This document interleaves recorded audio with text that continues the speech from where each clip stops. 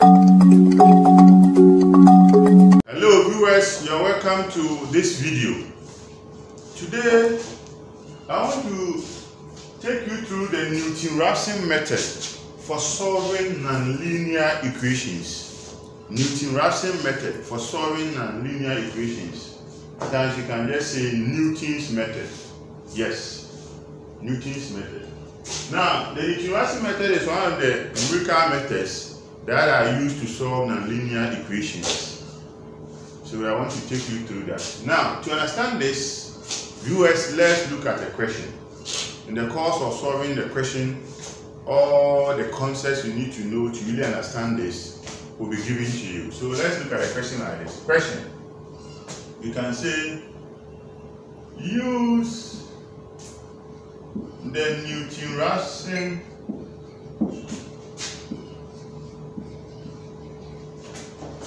method to estimate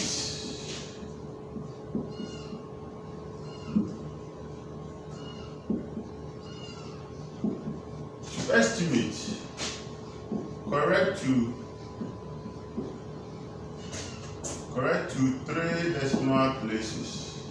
Let me just write number 3 decimal places.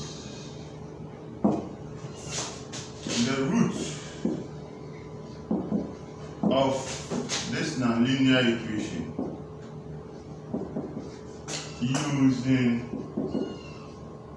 x0 equal to 1.5. Okay, viewers, let me explain the question. I've been asked to use the Newton-Raphson method, or at times you can simply say Newton's method, to estimate. Yes, we are going to estimate the root of this. What this means is that the answer we are going to get will not be an exact solution. Yes, but the answer will be very close to the actual solution, the exact solution. Yes, that is the essence of using numerical methods to solve some of these things. You can't get an exact solution, but the answer will be very close to the solution, to be an approximate value of the solution. That's why we are saying estimate. Okay, now, and you have been given this s0 to be equal to 1.5. We are going to start with this. Now, how do you get this? You look at the question and try to guess a solution.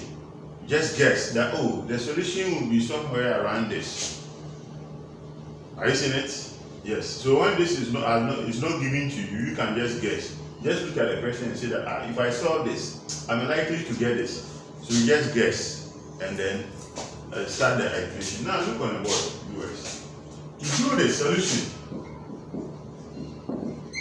we are going to use this formula, the Newton-Raphson formula, or the Newton's formula, and it is this. Let me just write it here and then explain one or two things before.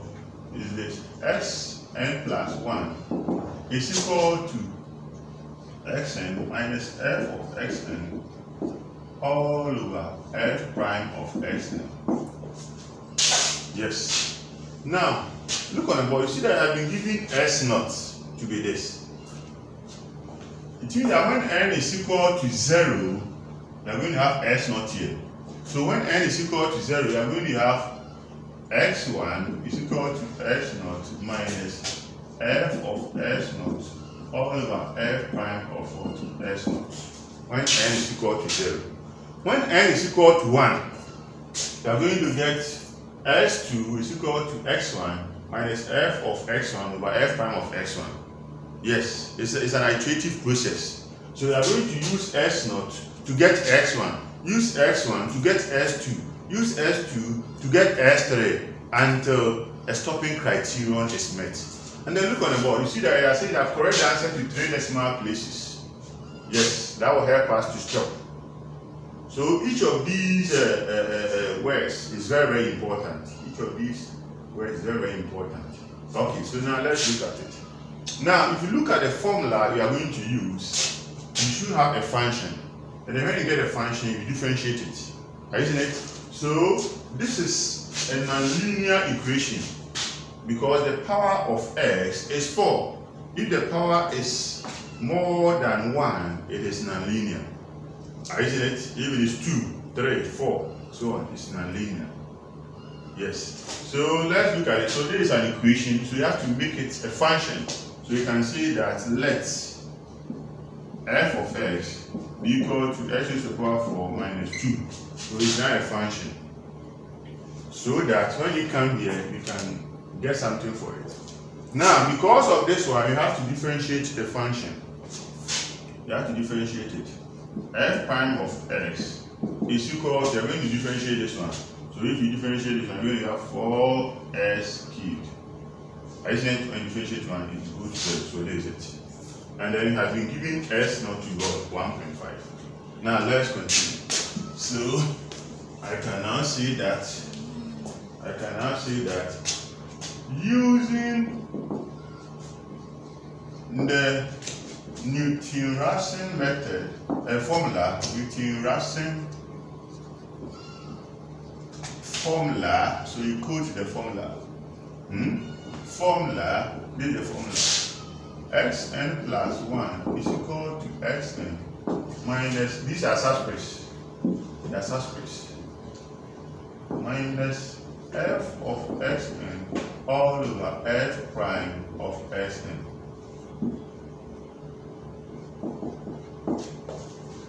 Are you seeing it? So look on the board.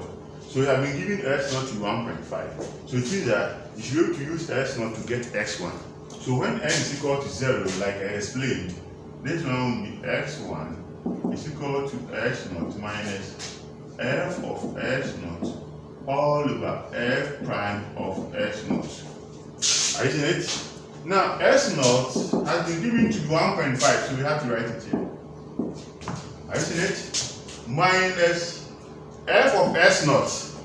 This is the function f of x.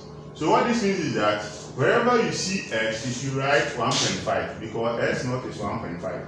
So f of x naught, it means put 1.5 in this function.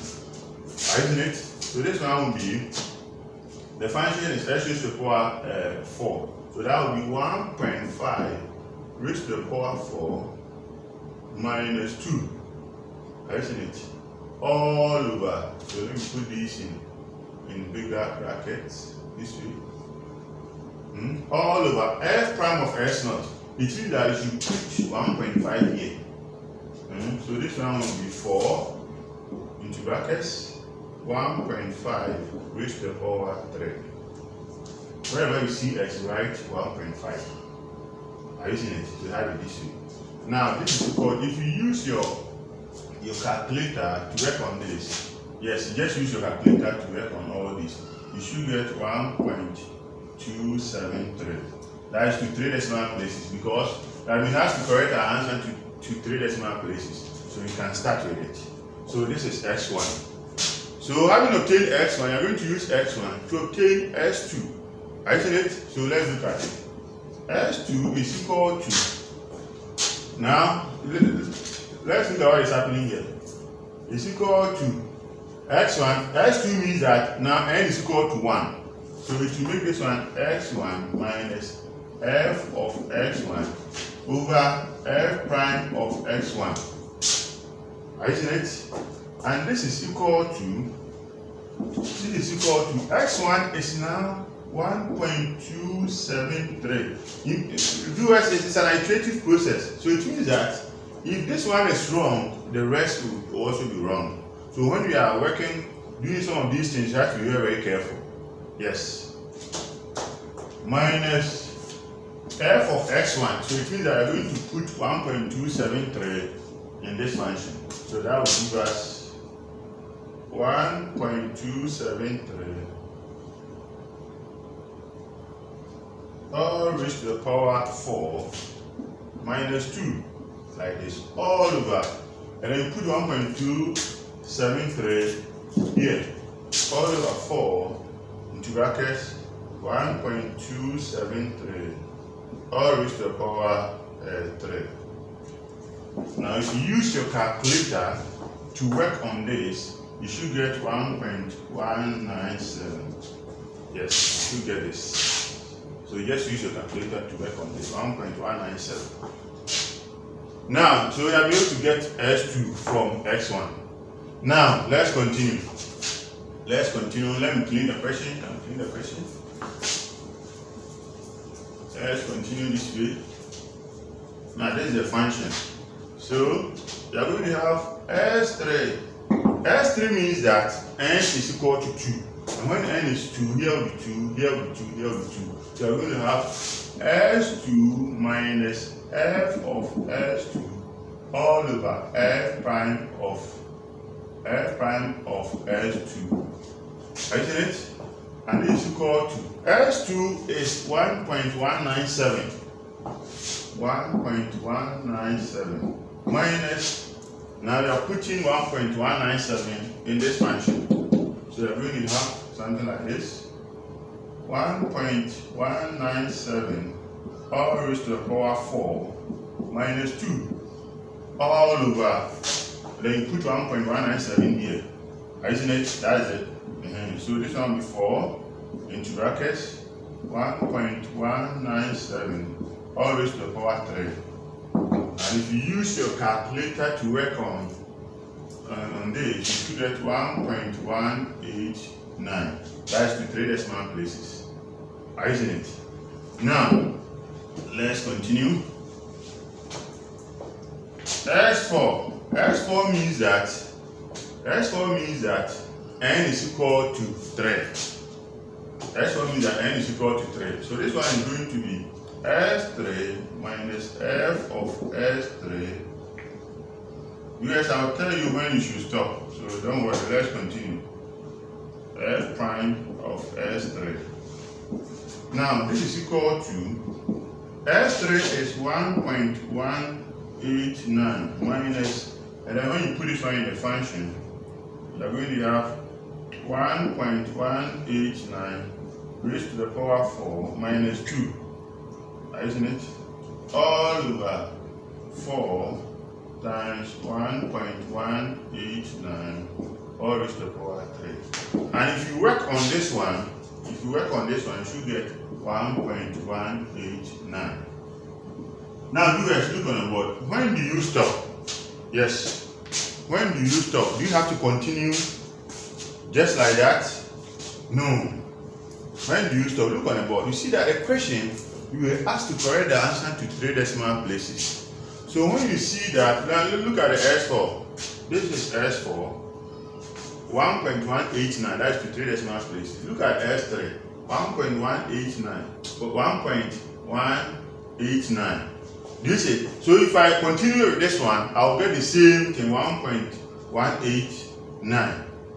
Do you see it? So it means that when you stop, when you see that you are getting the same answer, the same, and when an answer repeats itself, then it means that you have to stop. It means that the final solution has been obtained. Do you see it? Yes. So when you are working, you have to be correcting it to the given number of decimal places. Then when you stop, when you see that an answer has repeated itself. So viewers, this is how the Newton-Raphson method works. It is not difficult at all.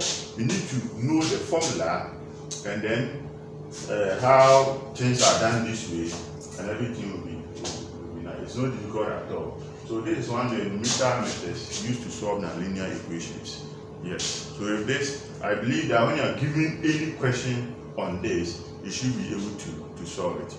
Thank you very much for your attention. For more of this video, don't forget to subscribe to my YouTube channel, Shamalaa Jnr.